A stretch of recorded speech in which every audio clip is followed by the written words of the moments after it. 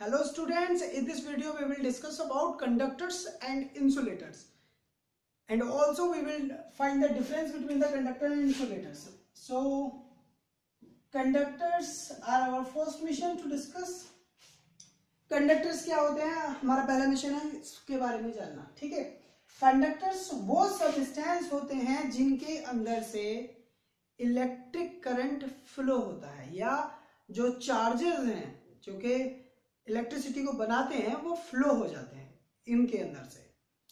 और अगर बात करें इंसुलेटर की, तो इंसुलेटर के अंदर से इलेक्ट्रिक चार्जेस फ्लो नहीं हो सकते इसलिए उनको इंसुलेटर बोला जाता है. तो सबसे पहले पढ़ेंगे हम कंडक्टर्स के बारे में. The conductors are substances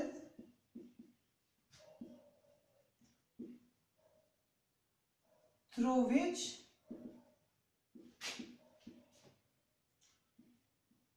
electricity can flow easily.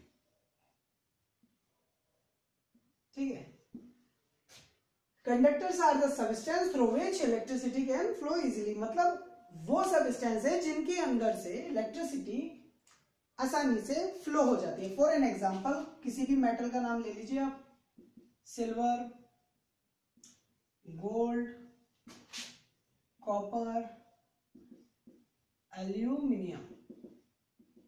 Aluminium है, कॉपर है, गोल्ड है, सिल्वर है, ये सब हमारे मेटल्स हैं. इनके अंदर से इलेक्ट्रिसिटी फ्लो हो जाती है. दैट कैन बी से conductors are the metals and the silver is a good conductor of electricity.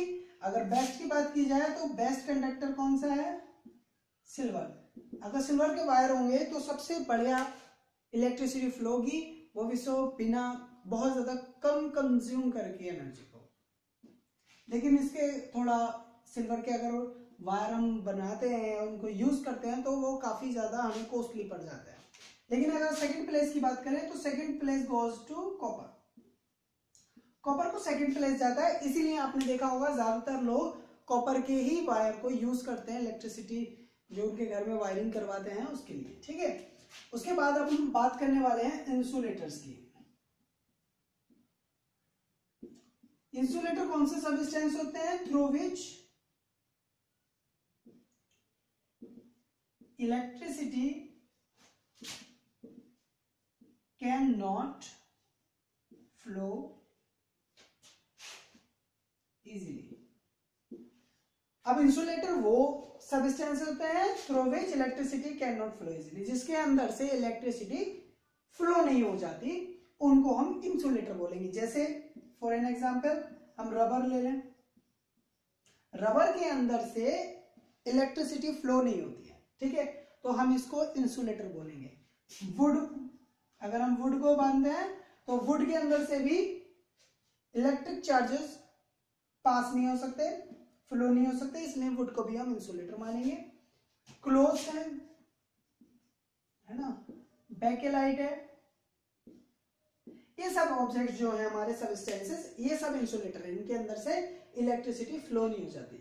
But our aim is to find the reason why does conductor allow electricity to flow. मतलब ऐसा कौन सी चीज है कि conductors electricity को अपने अंदर से फ्लो हो जाने देते हैं. क्या डिफरेंस है इन दोनों में? तो ये डिफरेंस क्या है? छोटा सा डिफरेंस है. जो कंडक्टर्स होते हैं उनके अंदर electric charges, for an example electrons जिनको बोलेंगे, वो फ्री होते हैं मूव करने के लिए.